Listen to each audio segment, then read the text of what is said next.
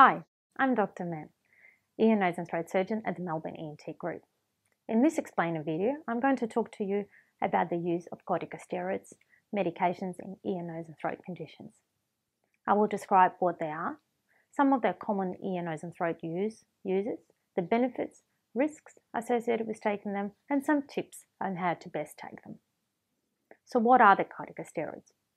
Corticosteroids are man-made drug, but they're made to mimic your normal hormone cortisol in the body. Both the hormone and the medications alter the immune response and the inflammation. In the ear, nose and throat, we use them for many conditions, and they can be taken orally, through the injections, or injections into local sites such as vocal cords or eardrums. The examples include prednisolone, dexamethasone, or Kinacort. What are the ENT conditions that require course of oral corticosteroids? Well, the short-term high-dose corticosteroids are prescribed in a number of conditions. The most common use would be a sudden sensorineural hearing loss. Other conditions include acute vertigo or dizziness, use in sinusitis, acute, subacute, exacerbations of chronic or perioperative use, and use in vocal cord dysphonia and voice loss. In acute sudden sensorineural hearing loss, use of high-dose corticosteroids can improve the chances of recovering the hearing by about 20%. However, certainly it is not a guarantee for a complete recovery of the hearing. In some cases, we can also inject the corticosteroids through the tympanic membrane perforation. At the moment, this is still semi-experimental and therefore not offered to every single patient.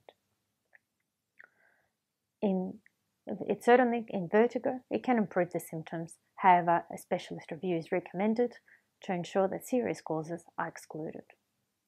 In sinusitis, we use it in acute exacerbations of chronic rhinosinusitis, in acute sinusitis, and also around the surgery.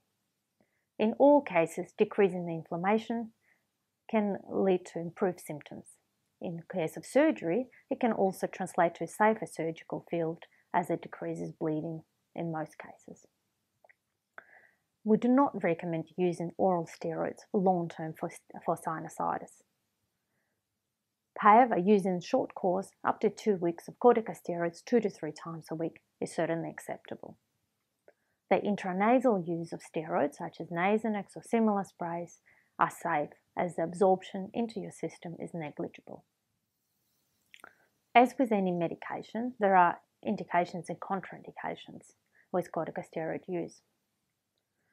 If you do have any existing comorbidities and conditions, please advise your MEC specialist before getting prescribed corticosteroids.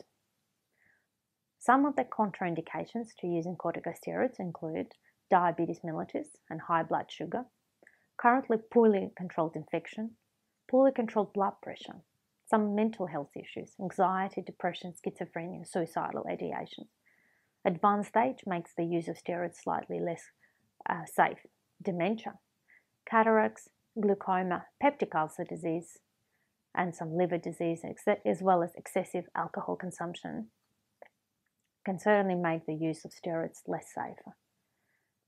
Sometimes we can still use them in those conditions, but it may require other medications and more closer follow-up. What are the common side effects that we see with short-term steroids? This usually includes insomnia and increased appetite, sometimes an exacerbation of mental health issues, especially if one has pre-existing health conditions. Delirium and confusion are rare side effects and usually occur in people with dementia or elderly people.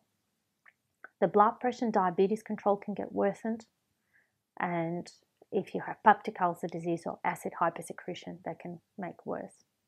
Glaucoma and cataracts can also be exacerbated. There is a rare condition called avascular necrosis of the joint that can occur in about 1 in 300 people prescribed corticosteroids.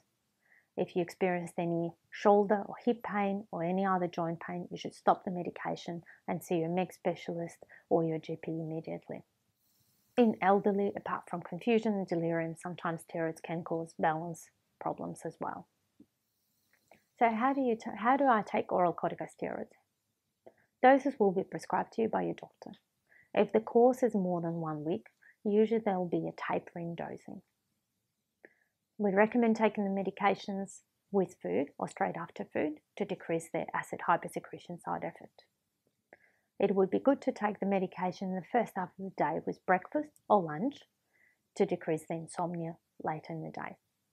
Ideally, for the first 2 doses, as with most medications, should be taken when someone is around to ensure there are no serious side effects. Thank you for watching the video. For more information on ET conditions and procedures, please visit our YouTube channel or website where you can also download information sheets.